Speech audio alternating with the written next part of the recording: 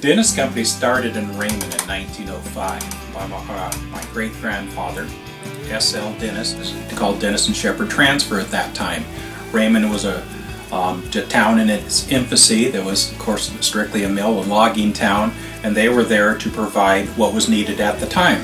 As the town evolved, so did the company. And it wasn't until the late 30s, early 40s, that the need became apparent, just before the start of the Second World War, that we needed to start to get into retail more and more, as we're doing today. 1998 is when the biggest change we made was going into the Aberdeen market. At that time, the Walmart was already in the market, but the Ernst had closed down, and there was limited other suppliers of hardware and sporting goods in the market. One of the best things that we ever did. It allowed us to expand our marketing effort to encompass the entire county. We've done our best to fill the needs that our customers want.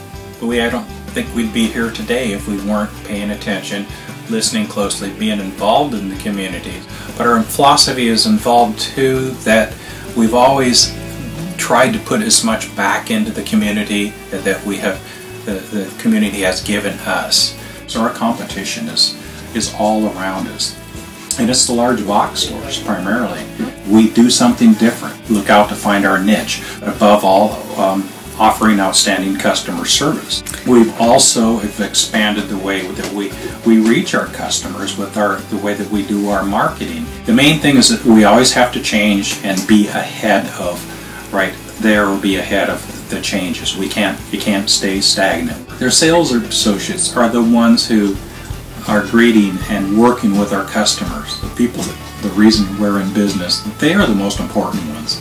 We have friendly associates that are willing, that enjoy their job, and they enjoy helping people, and they enjoy learning about the product.